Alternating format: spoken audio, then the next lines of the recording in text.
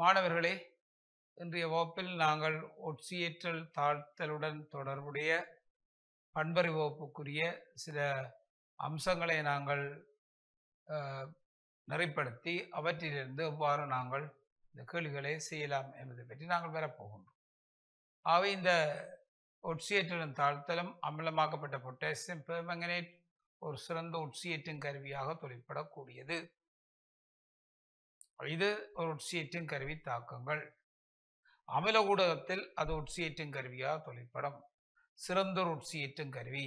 அமில ஊடகத்தில் +7 Mn ஒட்சியேற்றன் +2 ஆக மாற்றப்படும். அவ்வாறான ஒரு ஒட்சியேற்றும் கருவி தான் அமிலமாக்கப்பட்ட பொட்டாசியம் பெர்மங்கனேட். இது ஒரு முதல் நியமமாக கொள்ளப்படுவதில்லை. ஏனென்று சொன்னால் இது அமில ஊடகம், கார ஊடகம், நடுநிலை ஊடகம் போன்றவற்றில் மாற்றமடையக்கூடியது. நடுநிலை ஊடகத்தில் MnO4- MnO2 கபில வீழ்வடிவை தரக்கூடியதாக ஒட்சியேற்றும் கருவியாக தொழிற்படும். வெண்கார ஊடகத்தில் MnO4- MnO4 அயனை தரக்கூடியதாக ஒட்சியேற்றும் கருவியாக தொழிற்படும்.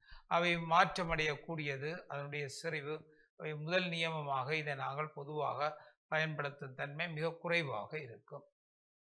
ஆகவே இந்த அமிலமாக்கப்பட்ட பொட்டாசியம் பெர்மங்கனேட் கரைசலுக்கு ஊடாக நாங்கள் சிலவற்றை நாங்கள் இங்கே அவதானிக்க போகின்றோம். ஒரு கரைசல் பாருங்கள், கேள்வியை நன்றாக அவதானியுங்கள். ஒரு கரைசல் பாருங்க Cu2+H+ ஆகியவற்றை மாத்திரம் கொண்டுள்ளது. கரைசல்ல Cu2+ம் H+ம் மட்டும்தானாம் அந்த கரைசல்ல இருக்கின்றது. அவற்றின் செறிவுகளை துணிவதற்கு ஒரு நடைமுறை பயன்படுத்தப்படுகிறது. Cu2+ செறிவை துணிவதற்குரிய நடைமுறை. Cu2+ஐ Cus ஆக படிவெழுத்துவதற்கு 25 சென்டிமீட்டர் கன கரைசலின் ஊடாக மிகையான H2S வாயு செலுத்தப்பட்டது. அப்போ இந்த கரைசலை கொண்ட கனமளவு 25 சென்டிமீட்டர் கனம் ஊடாக மிகையான H2S வாயு செலுத்தப்பட்டது. சரியோ? கவனிங்க. உருவாகிய வீழ்வடிவு வடிக்கப்பட்டு நீரினால் கழுவப்பட்டு வடிதிரவம் நடைமுறை 2க்காக பயன்படுத்தப்படுகின்றது. வடிதிரவம் நடைமுறை 2க்காக பயன்படுத்தப்படுகின்றது. சரியோ? அப்போ கவனிங்க. அப்போ இங்கே என்ன சொல்லுதுன்னு சொன்னாலாம் பாருங்கள், Cu2+ கரைசல் அதனூடாக H2S குமிழியிடப்படுகின்றது. இது அமில ஊடகம். பண்பறி வகுப்பில் தெரியும் உங்களுக்கு, ஐதான HCl சேர்த்தல் கட்டியன் கரைசலுக்கு வெள்ளை வீழ்வடிவு தந்தால் அது PbCl2 வெள்ளை, Ag2Cl2 வெள்ளை, AgCl வெள்ளை. வடிதிரவம் அமில ஊடகத்திற்குரியது. அதனூடாக ஹைட்ரஜன் சல்பைட் வாயுவை குமிழியிடும் போது கருப்பு நிற வீழ்வடிவுகள் பெறப்பட்டால் Cus, Ags, Bi2S3. மஞ்சள் நிற வீழ்வடிவு பெறப்பட்டால் SnS2, As2S3. Kapila வீழ்வடிவு பெறப்பட்டால் SNS. செம்மஞ்சள் வீழ்வடிவு பெறப்பட்டால் Sp2S3. கூட்டம் ஒன்றில் PbCl2 அமிலத்தின் செறிவுக்கேற்ப கரைந்து இக்கூட்டத்தில் வருமாக இருந்தால் PbS கருப்பு வீழ்வடிவாக உருவாகும். ஆகவே இங்கே இந்த கரைசல் Cu2+ஐயும் H+ஐயும் கொண்டுள்ளது. இதனது 25 சென்டிமீட்டர் கனத்துக்கு ஊடாக நாங்கள் ஹைட்ரஜன் சல்பைட் வாயுவை நாங்கள் குமிழியிடப் போகின்றோம். அப்போ ஹைட்ரஜன் சல்பைட்டை குமிழிடும் போது கருப்பு வீழ்வடிவு, அது கட்டாயம் Cus தான் இருக்கும். கருப்பு வீழ்வடிவு உருவாக்கப்படும். கரிய வீழ்வடிவு உருவாக்கப்படுவதை நீங்கள் காணலாம். அவை கருப்பு வீழ்வடிவு உருவாக்கப்படும். அப்போ இந்த தாக்கத்தை நாங்கள் பார்ப்போமாக இருந்தால் அவதானியுங்க. இதற்குரிய தன்மை, இந்த கரைசல் தரப்பட்ட கரைசல் இதுதான். அப்போ அதை பார்த்தால் தெரியும். இதுதான் தரப்பட்ட கரைசல். இந்த கரைசலில் நாங்கள் பார்த்தால் Cu2+ இருக்கின்றது. அமில ஊடகத்தில் H2S குமிழியிடும் போது Cus கருப்பு வீழ்வடிவாக உருவாகும். 2H+. அவை கருப்பு வீழ்வடிவு ஒன்று உருவாக்கப்படுவதை நாங்கள் காணலாம். இந்த அமில ஊடகத்தில் கரையாத ஒரு வீழ்வடிவு தான் கருப்பு. இந்த வடிதிரவத்தை நாங்கள் எடுக்க போகின்றோம். வடிதிரவம். அப்போ வடிதிரவம் இந்த வீழ்வடிவை நாங்கள் வடிக்கும் போது இங்கே வீழ்வடிவு இருக்கின்றது. இதில் CuS வீழ்வடிவாக இருக்கின்றது. இங்கே வடிதிரவம் காணப்படுகிறது. இந்த வடிதிரவம் H+ஐ கொண்டிருக்கும். மேலதி H2S இருக்கும். அது வெப்பமேற்றப்படும் போது கரையக்கூடியது. CuS செப்பு முழுவதும் CuS ஆக மாற்றப்படும். அப்போ அந்த மாற்றத்தை நாங்கள் காணலாம். வடிதிரவம் ஐதரசன் அயன்களை கொண்டிருக்கும். அங்கே உள்ள ஐதரசனோட இதிலிருந்து வர ஐதரசனம் சேர்ந்து இந்த வடிதிரவம் ஐதரசன் அயன்களை கொண்டிருப்பதை நாங்கள் காணலாம். அப்போ வடிதிரவத்தில் ஐதரசன் அயன்கள் எங்களுக்கு காணப்படும். அப்போ இதை அவதானித்து கொள்ளுங்கள். இந்த வடிதிரவம் ஐதரசன் அயன்களை கொண்டிருக்கும். சரியோ வேணும்.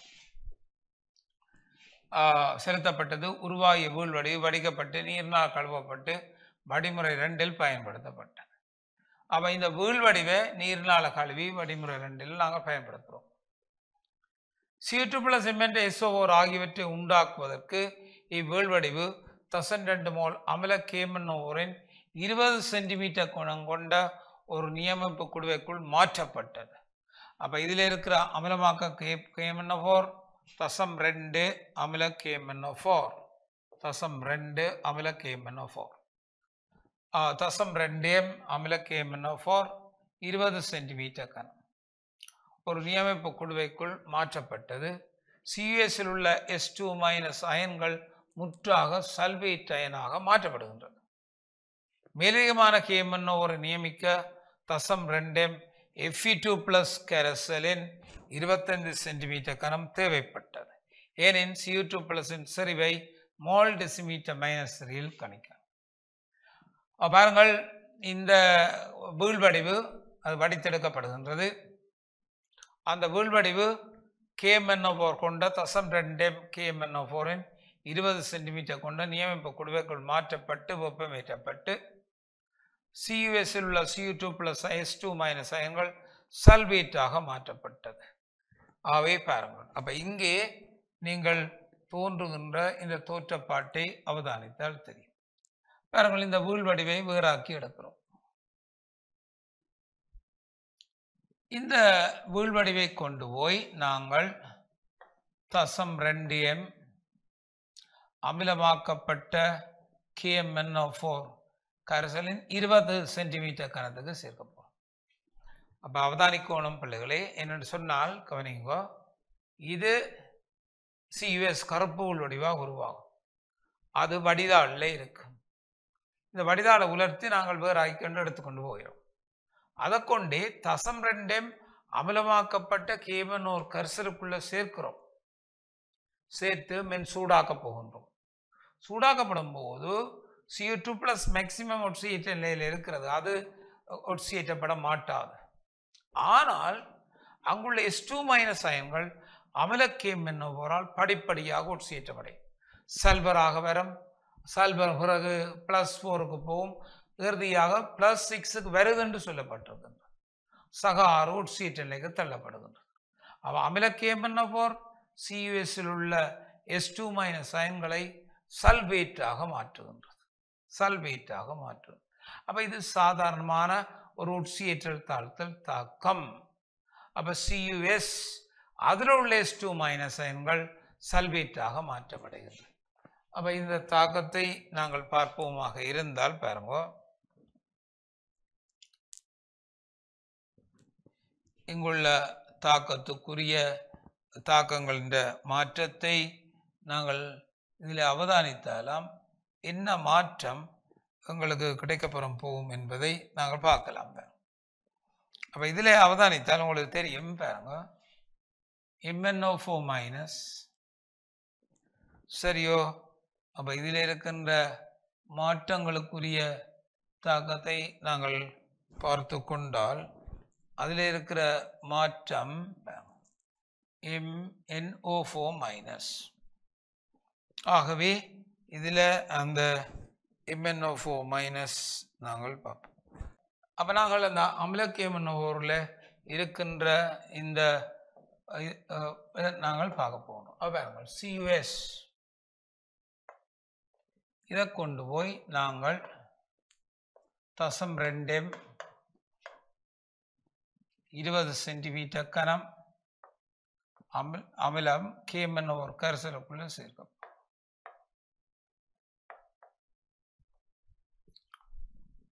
அப்ப இங்க என்ன நடக்குதுன்னு சொன்னாலாம் CUS அது Cu2 பிளஸ் S2 மைனஸ் ஆக மாற்றமடையக்கூடியது.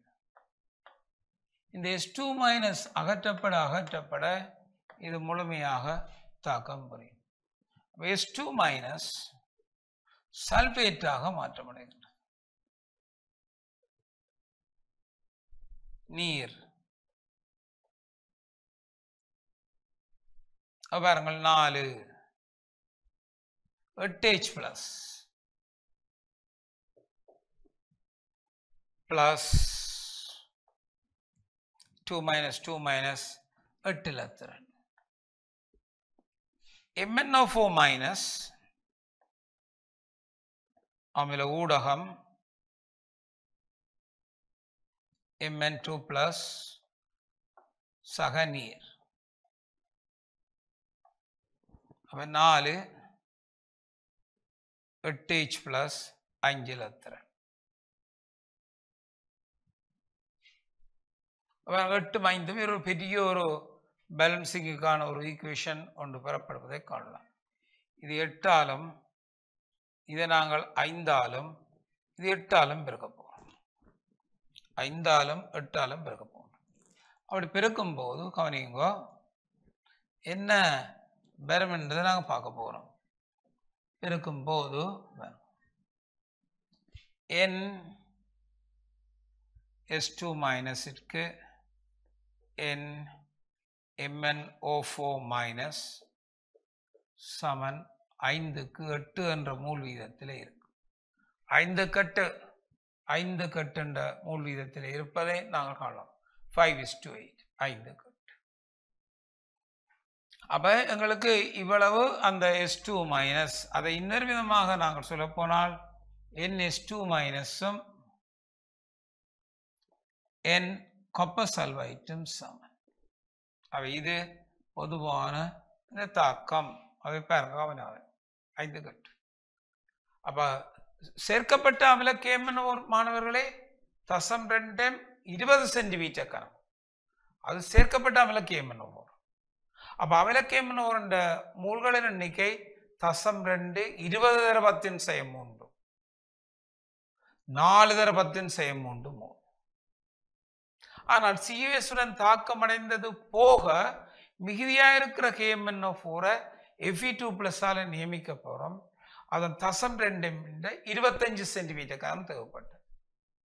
அப்ப நாங்கள் இப்ப காணப்போறோம் ஆரம்பத்தில் சேர்க்கப்பட்ட KMnO4 கரைசலின் மோல் 0.2 20 சென்டிமீட்டர் கனம். அப்ப 0.2 20 தர 10⁻3 4 தர 10⁻3 மோல் ஆரம்பத்தில் சேர்க்கப்பட்ட KMnO4. அப்ப பாருங்க N KMnO4 ஆரம்பம் 0.2 தர 20 தர 10⁻3. இது சமன் 4 தர 10⁻3. இது ஆரம்பத்தில் சேர்க்கப்பட்ட KMnO4. ஆனா இப்போது கவனிங்க, இப்ப நாங்கள் என்ன சொல்றோம்னு சொன்னாலாம் இந்த மிகுதியா இருக்கிற கரைசல் தாக்கமடைந்தது போக மிகுதியா இருக்கிற இந்த KMnO4 நாங்கள் நியமிக்க போறோம். அப்ப பாருங்க Fe2 பிளஸால நியமிக்க போறோம். அப்ப MnO4 மைனஸ்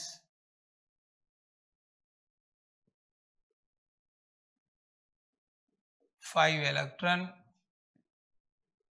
Mn2 plus சக நீர். அவை 4 8 5 லத்திரன். MnO 8H plus 5V Mn2 plus ஆக 4 Fe2 plus Fe3 plus plus C இதை 5ஆல் பெருக்கி கூட்டும் போது ஒரு மூல் வீதம் உங்களுக்கு கிடைக்கும். MnO4 மைனஸ் இருக்கு 8H plus இருக்கு 5 Fe2 plus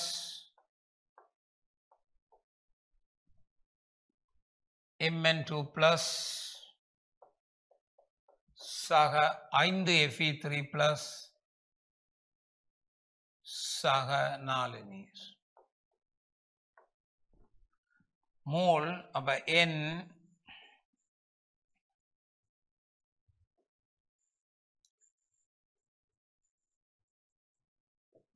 சமன் 1:5 பாருங்கள். அப்ப இங்க இந்த ஒட்சியேற்றல் தாழ்த்தல்ல மிகுதியா இருக்கிற கேமனோரை நியமிப்பதற்கு நாங்கள் Fe2 plus பயன்படுத்துறோம். அப்படி பயன்படுத்த அந்த வீதம் 1:5 இருக்கு. ஆனால் இதுக்கு தேவையான Fe2 plus 0.2 25 தேவைப்பட்டு Fe2 plus 0.2 தர 25 தர 10 மூல் எண்ணிக்கை. அப்ப 0.2 25 தர 5 தர 10 அதனுடைய மூல் எண்ணிக்கை. அப்ப நாங்கள் அவதானித்துக் கொண்டால் அதுக்கு பெருமானம் எங்களுக்கு இவ்வளவாக இருப்பதை நாங்கள் காணலாம். அப்ப இது சாதாரணமானது. அப்ப எங்களுக்கு 0.2 தர 20 தர 10 எங்களுக்கு தேவைப்பட்டது. அப்ப அதில் இருக்கிற MnO4 மைனஸை நாங்கள் பார்க்கப்படும் போது அதனது பிரமாணம் இது ஆரம்பத்திலே சேர்க்கப்பட்ட KMnO4 மிகுதியா இருக்கிற KMnO4 நாங்கள் நியமிக்கிறோம். 1:5 என்ற மூல எண்ணிக்கையில நாங்கள் நியமிக்க போறோம். எனவே MnO4 மைனஸ் சமன் பாருங்க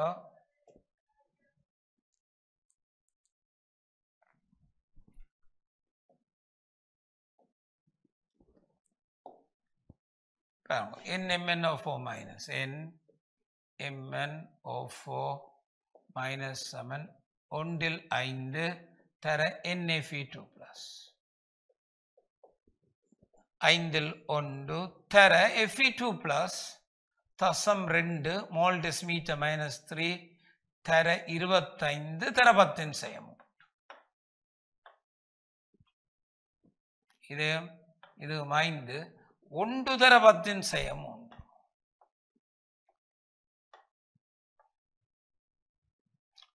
1 தர 10 மோல்.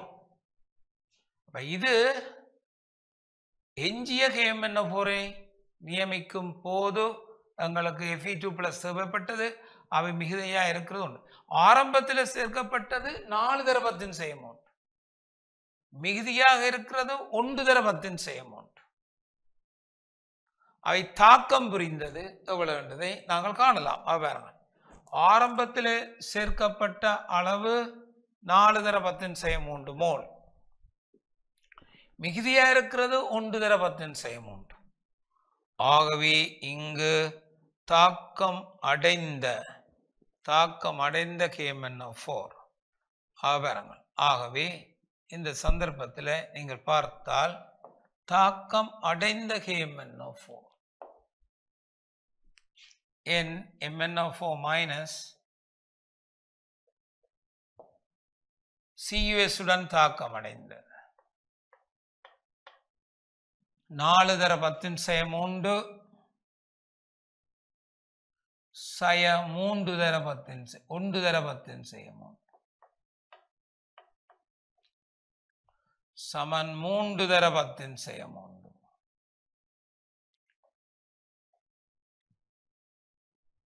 இவ்வளவும் CuS ஓட தாக்கம் அடைந்தது 3 தர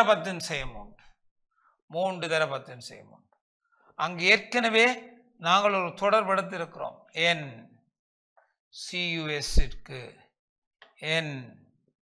MnO4 மைனஸ் ஒரு பிரதானமான தொடர்பு அங்க நாங்கள் எடுத்ததை காட்ட போறோம் பாருங்கள். அவை இந்த தொடர்பு முதலாவதாக நாங்கள் ஏற்கனவே எடுத்து வச்சிருக்கிறோம். அப்ப இங்க பார்த்தால் தெரியும் 5க்கு 8 CuSக்கு MnO4 மைனஸ் 5க்கு 8 5க்கு 8. ஆகவே அந்த தொடர்பு உங்களுக்கு தெரியும் 5க்கு 8 CuS MnO4 மைனஸ் 5க்கு 8 ஆகும். பாருங்கள். அப்ப இது 5க்கு 8 CuS MnO4 minus 5க்கு 8. அவை NCUS 5ன் கீழ் 8 NMnO4 minus 5ன் கீழ் 8 தர 3 தரவத்தின் செய்ய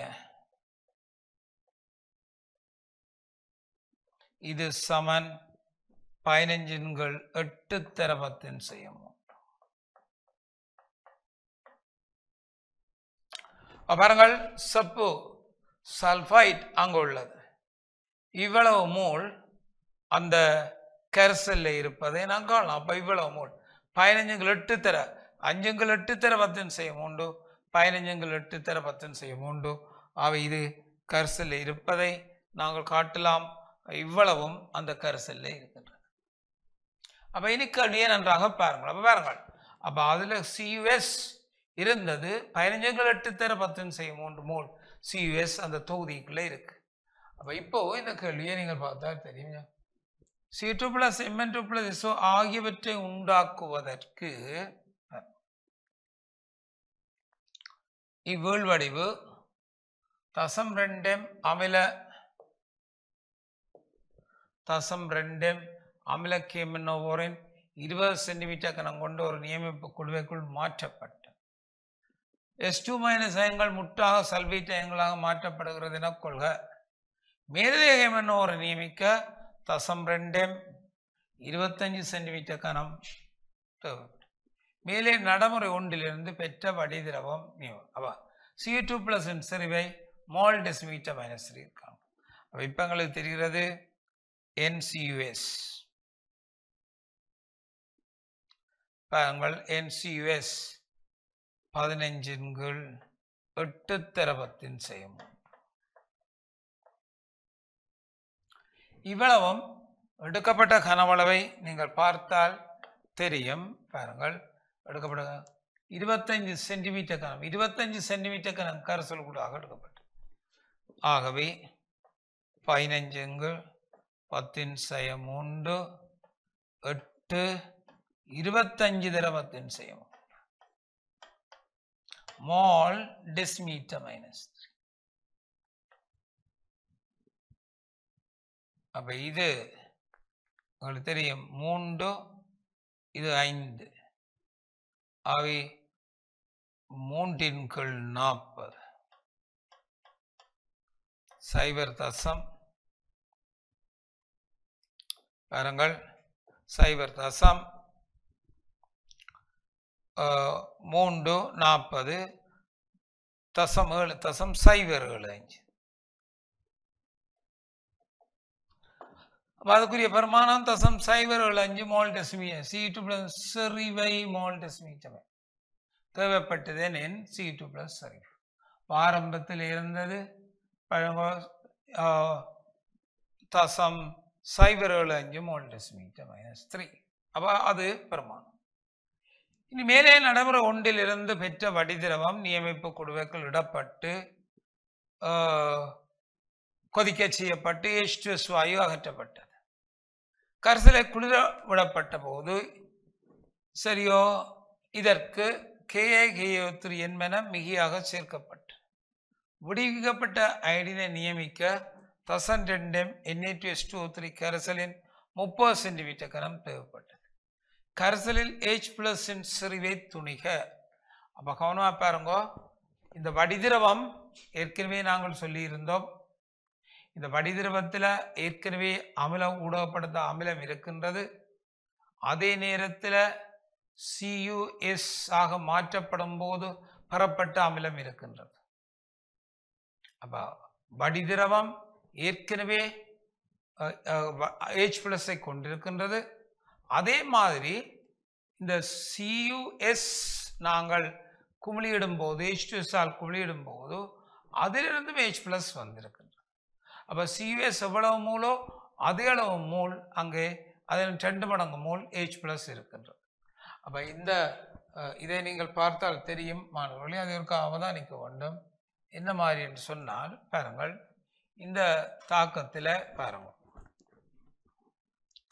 இதில் என்னென்றால் இங்கே பாருங்கள், இந்த தாக்கத்தை நீங்கள் பார்த்தால் விளங்கும். ஒவ்வொன்றையும் நீங்கள் பார்க்க வேண்டும். பாருங்கள், இதில் என்னத்தை நாங்கள் பார்க்கலாம் என்று சொன்னால், இந்த ஏற்கனவே தாக்கத்தில் இந்த CuS வரும்போது அங்கே நாங்கள் பயன்படுத்தின சாதாரணமான மூலப்பொருளை நீங்கள் பார்த்தால் இதில் வடிதிரவத்தில் Cu2+ இருக்கின்றது, H+ இருக்கு. இப்போ Cu2+ H2S வாயு செலுத்தும் போது CuSோட இதிலிருந்து H+ வரும். மொத்தமாக இவ்வளவு H+ படிதிரவத்தை இங்கே இருந்தா அமிலோடத்திலிருந்து H+ இருக்கிறது, Cu2+ H2S கொடுத்த H+ படிதிரவத்தில் வந்திருக்கு. இங்கேயும் சேர்ந்து வந்திருக்கு. ഇതിൻ്റെ மூல் எவ்வளவோ 0.0, ഇതിൻ്റെ மூல் 15×8^10^3. 2 மடங்கு கண்டால் 30×8^10^3 மோல் இங்கே இருந்து வந்தது இருக்கிறேன். அப்ப இது 15×8 30×8^10, அதோட இவர் சேர போறார். அவர் சேர்ந்துதான் இந்த விளைவை தரப்போகினோம். அப்ப இந்த தாக்கத்தின் அடிப்படையில் நீங்கள் பார்த்தால் பாருங்க என்ன சொல்லுதுன்னு சொன்னால், மேலே நடைமுறை ஒன்றிலிருந்து புறப்பட்ட வடிதிரவம் நியமிப்பு குடுவையில் விடப்பட்டு கொதிக்க செய்யப்பட்டு H2S அகற்றப்பட்டது. கரைசல் குளிர்ச்சியடைய விடப்பட்டு KI-KaO3 என்பன மிகையாக சேர்க்கப்பட்டது. அப்ப இந்த ரெண்டும் சேர்க்கப்படும் போது KIயும் KaO3யும் சேர்க்கப்படுகிறது. I- +I. அவை அங்கே அயோடின் உருவாக்கப்பட போகின்றது. அப்ப இது எக்ஸஸ். அப்ப I-, அப்ப பாருங்கள் இந்த தாக்கத்தில் அயோடின் உருவாக்கப்பட போகின்றது.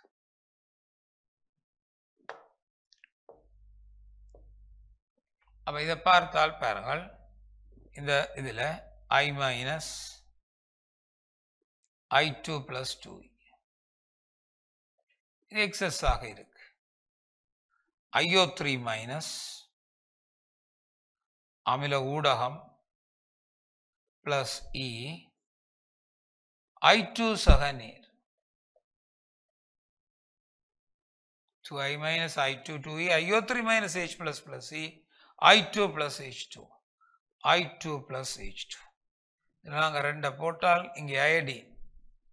ஆகவே பாருங்கள் அயோடின் 6O, அவை 6, 12H+ + 12E. பாருங்கள் IO3- 6H+, அவை இந்த தாக்கத்தில் 4, அவை 10E. 2IO3- 12H + 10E, I2 + 6H2.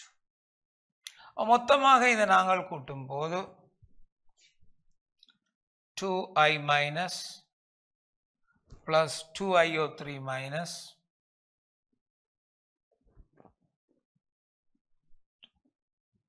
2I-2IO3- இலத்திரன் இல்லா போடும் பாருங்கள். அவை இங்கே 24H+ தருவது இங்கே 3I2 ப்ளஸ் இதை நாங்கள் பெருக்கும் போது எங்களுக்கு வருவது 2IO3- 24H + 2E. இந்த விளைவாக உங்களுக்கு உருவாவதை நீங்கள் காணலாம். பாருங்கள் 2ஆல் பெருக்கும் போது 4IO3- 24H+, அவை எலக்ட்ரான் இங்கே வந்து 2I2, அப்போ 3I2 + 12H2. அப்போ இதில் கவனமாக பார்க்கணும் 24 6i 6i. அப்போ எங்களுக்கு இது எக்ஸஸ். அப்போ இந்த அயடின் 8 மடங்கு தான் H ப்ளஸ். அயடின் இங்கே 8 மடங்கு தான் H ப்ளஸ். அப்போ இதை நாங்கள் அவதானிக்கப்படும் போது கரிசலில் இருக்கிற H ப்ளஸும். அப்போ இங்கே KA3 மிகையாக சேர்க்கப்பட்ட விடுவிக்கப்பட்ட அயடினை நியமிக்க தசம் 2 Na2H கரைசலின் 30 சென்டிமீட்டர் கனம் தேவைப்பட்டது. அப்போ தசம் 2 Na2H2O3 கரைசலின் 30 சென்டிமீட்டர் கனம் தேவைப்பட்டது. 30 சென்டிமீட்டர் கனம் தேவைப்பட்டது. அப்போ 30, அப்போ 24H ப்ளஸுக்கு 3i2 தசம் 2 Na2H2O3 கரைசலின் 30 சென்டிமீட்டர் கனம் தேவைப்பட்டது. பாருங்கள் 30 சென்டிமீட்டர் கனம் தேவைப்பட்டது. அப்போ இங்கே நாங்கள் பார்த்தால் பாருங்கள் தசம் 2 Na2H2O3 கரைசலின் 30 சென்டிமீட்டர் கனம் தேவைப்படுது. 30 சென்டிமீட்டர் கனம் தேவைப்படுகின்றது. பாருங்கள் அப்போ I2 Na2H2O3 Na2S4O6 plus 2NaI 2 1:2. அப்போ பாருங்கள் தசம் 2 Na2H2O3 கரைசலின் 30 சென்டிமீட்டர் கனம் தேவைப்படும். அப்போ இங்கே சொல்லப்பட்ட கூற்றின் அடிப்படையில் நீங்கள் பார்த்தால் பாருங்கள் தசம் 2 Na2H2O3 கரைசலின் 30 சென்டிமீட்டர் கனம் தேவைப்படுகிறது. தசம் 2 Na2H2O3 கரைசலின் 30 சென்டிமீட்டர் கனம் தேவைப்படுவதை நீங்கள் காணலாம். அப்போ Na2H2O3 தசம் 2 தர 30 தர 10 செய்யும் சமன் 6 தர 10 செய்யும் உண்டு. 6 தர 10 I2 ഇതിന്റെ അരവാസി. ഇതിന്റെ അരവാസി അത് 3 தர 10 செய்யும்.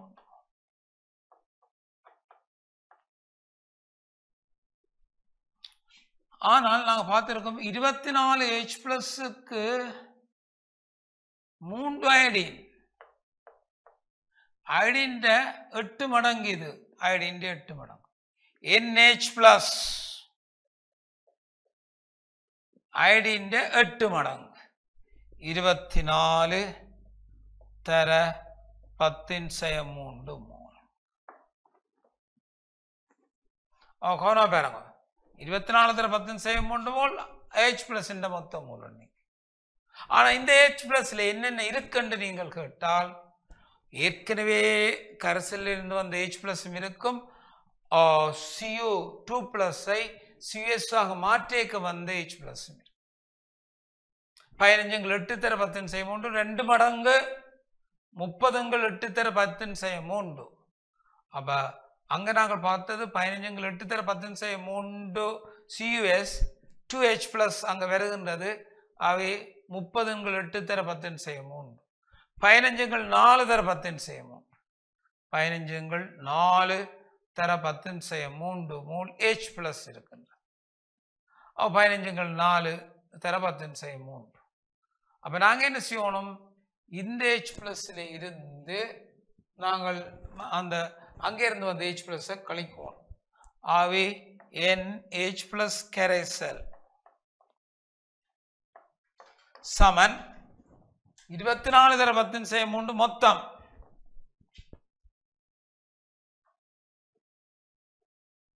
சய 30 8 15 4 தர 10 செய்யும். அப்ப இதை நாங்கள் பார்த்தாலாம் பாருங்கள் 16 96 15 1 81 96 16 8 9 81 தர 10 செய்யும்.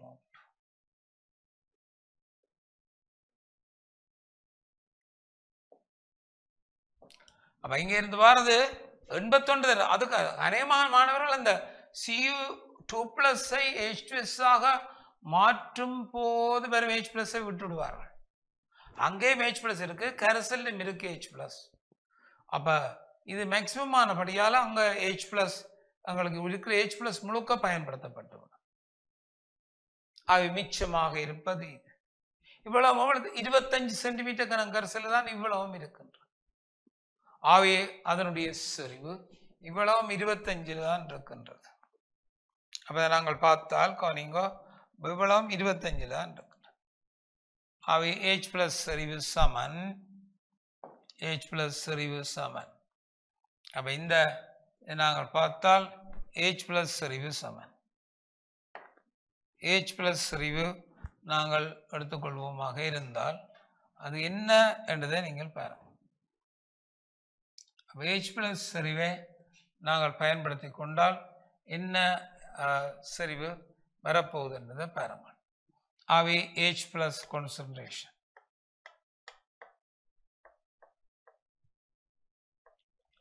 எண்பத்தொன்றின் கீழ் 4 தர 10⁻³ கீழே 25 தர 10⁻.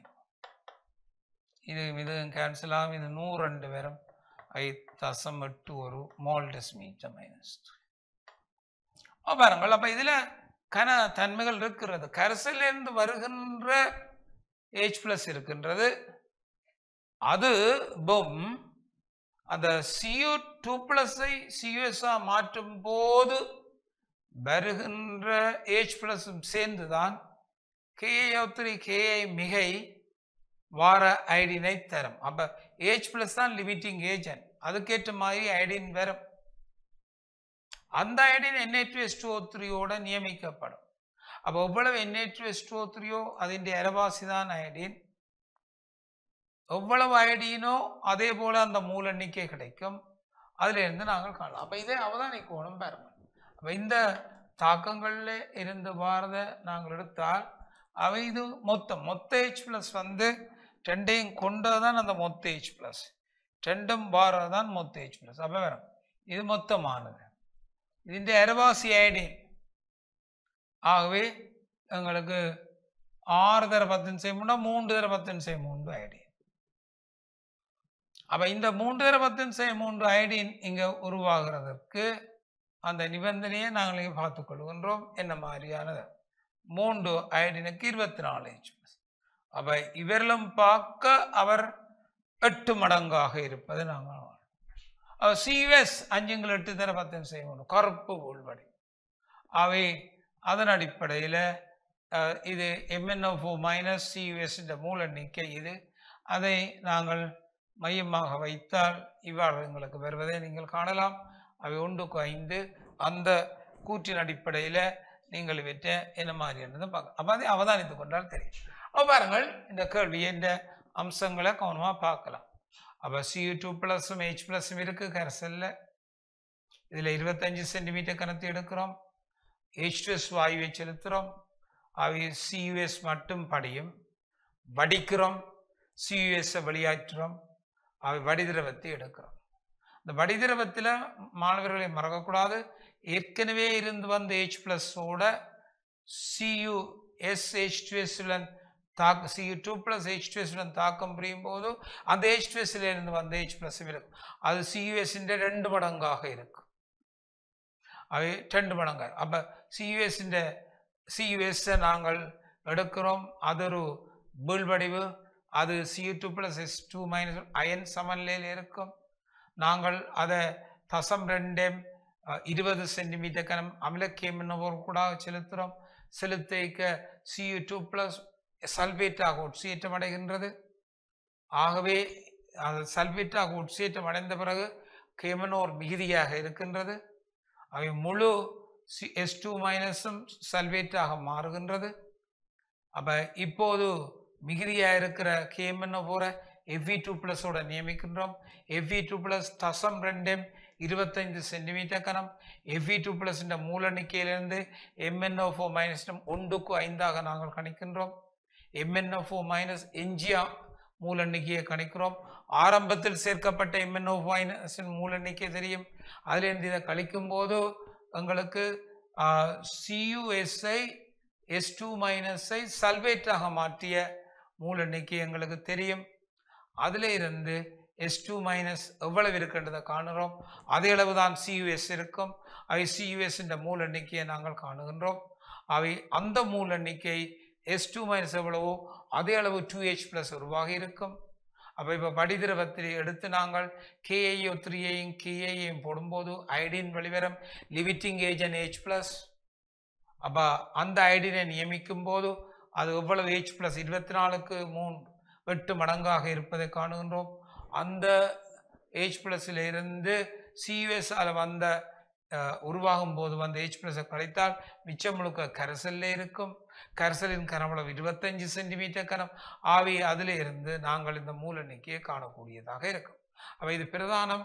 இது கல்குலேஷன் என்றால் உங்களுக்கு ஒரு வெறுப்பாக இருக்கும். ஆனால் ஒவ்வொரு படிப்படியாக செய்து கொண்டு போனால் நீங்கள் ஒரு 10வது கேள்வியாக இது தொடர்ந்து வந்து கொண்டிருக்கும். எனவே மாணவர்களை இவற்றை நீங்கள் மிக கவனமாக அவதானித்து ஒட்சியேற்றல் தாழ்த்தல் படிப்படியாக படிமுறையாக செய்து இதுக்குரிய விடைகளை நீங்கள் பெற்றுக்கொள்வீர்கள். எனவே இன்றைய வகுப்பை நாங்கள் இத்துடன் நிறுத்திக் கொள்வோம். தொடர்ந்து மீண்டும் ஒரு வகுப்பில் உங்களை சந்திக்கும் வரை இந்த வகுப்பில் நன்றி கூறி விடைபெற்றுக் கொள்கிறேன். நன்றி, வணக்கம். கல்வி டிவியில் புத்தம்புது நிகழ்ச்சிகளை உடனுக்குடன் பார்த்து மகிழ எமது Facebook மற்றும் YouTube பக்கத்தை லைக் செய்யுங்கள்.